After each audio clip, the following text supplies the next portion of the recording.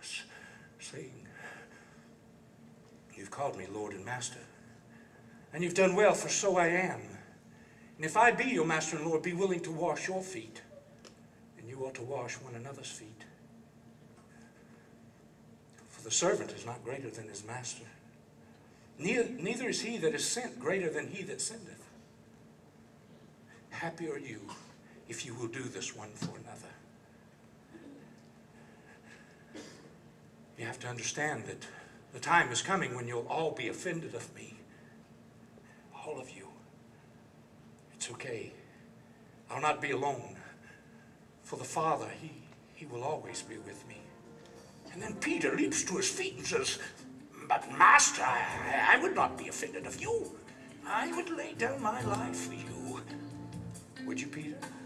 Peter, before the rooster crows, you're going to deny 3 times that you even know me.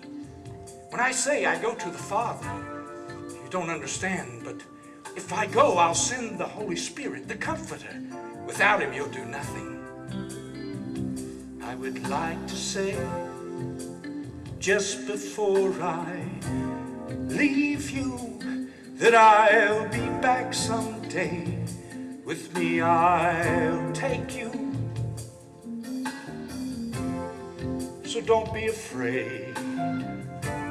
Watch and pray and wait for my return.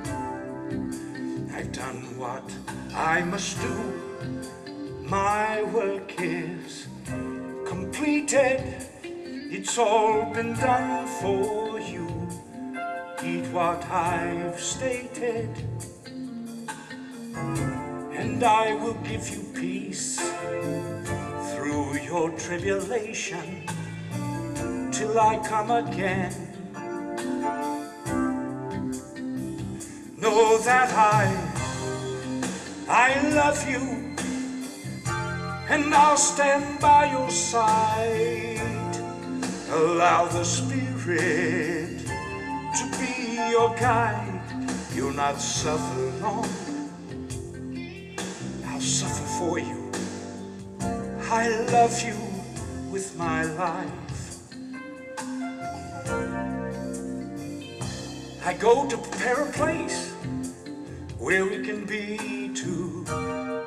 Together we'll see each other face to face in that new forever. But don't let your love grow cold, for I will not allow more than you can bear. Know that I love you, and I'll stay by your side.